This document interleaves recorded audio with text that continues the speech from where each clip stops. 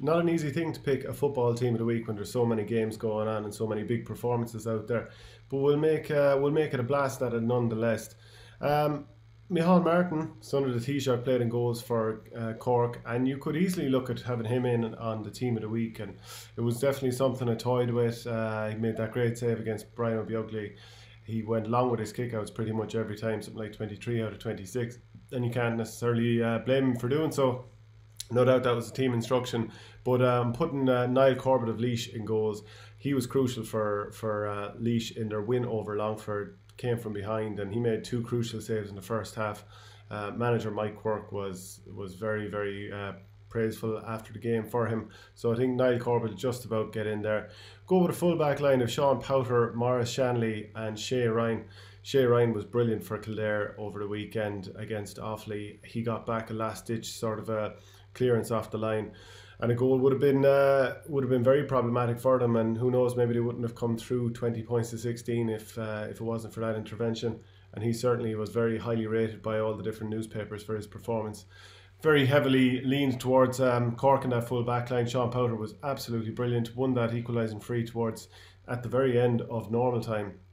To be fair, he probably went down a bit handy, and the referee sort of bought one. But he was just up and down like all day long, and brilliant performance. And if he hadn't been injured for the last couple of years on and off at times, his hamstrings have plagued him. He'd have established himself as one of the best players in the country by now, and I would imagine a lot of people who didn't know of him are waking up to him at this point.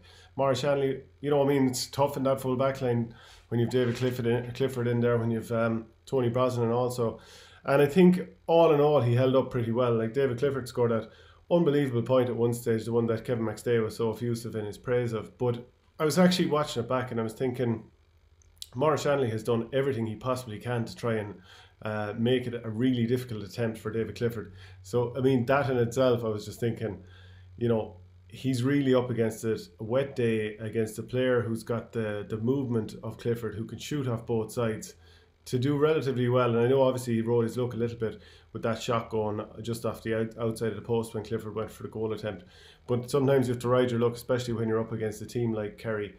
And congratulations to him. I would have also looked at putting Sean Meehan in there. His patience on the ball towards the end of extra time helped set up that winner, but he didn't quite make the team on this occasion. The half back line, Paddy Durkin, was immense for Mayo. Scored 2 points from wing back, and you completely blotted out Enda Smith. I was also thinking about putting Lee Keegan in here for the job he did at Cathal Craig, but just about went for Durkin. He's just driving runs up the centre, and he's not far off the best wing back in the game at the moment. Michael McCann was exceptional for Antrim.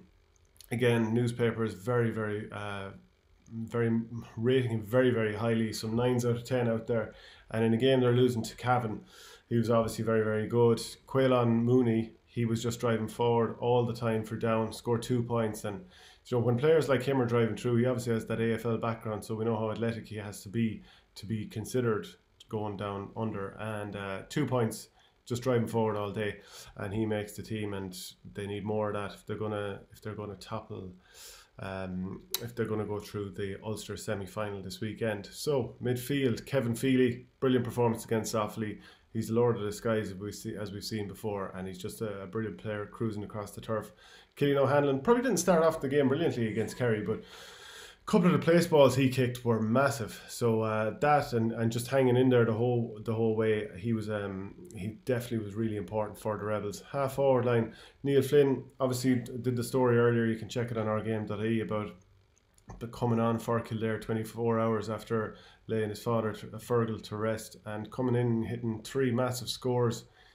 Just the bravery required to turn around a day later and do that, and no doubt he dedicated to his dad, and best wishes to his family. And I think it was worth having him in here. There's a lot of players who played really well. Pádraig Faulkner is another one that I haven't mentioned just yet, but I think Flynn deserves a mention here because of the circumstances in which he did that. Kieran Kilkenny was brilliant against Westmeath, scored 5 points from play. He just seems to be getting better and better, and he was a cast iron selection here. Killian Spillane came on and hit 3 points for Kerry. He turned the game for them, to be fair. Obviously they didn't win, but they were really struggling from play to do a whole pile, and it was no problem to Spillane. He was exceptional. I was thinking Desi Reynolds might be in line here. He was good for Longford, scored 1-1, taken off with 10 minutes to go, which was probably a little bit of an unusual one.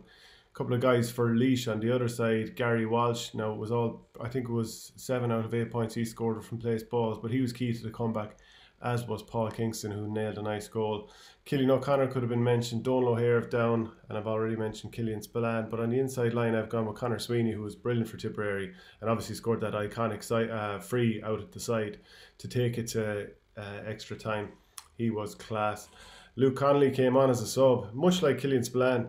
It just shows the impact that subs can have. The two of them get on this team of the week, and he just hit some clutch frees and just contributed well from play. And even his shot that dropped short ended up with the winning goal for Mark Keane. So Luke Connolly had to get in there. And then Derek Irwin was brilliant for Kildare. He hit 6 points and an exceptional display. If there's anyone I haven't mentioned or you think should be in there, or anyone that I've gotten it wrong on, let me know what you think, and comment on YouTube or on the website or even on social media.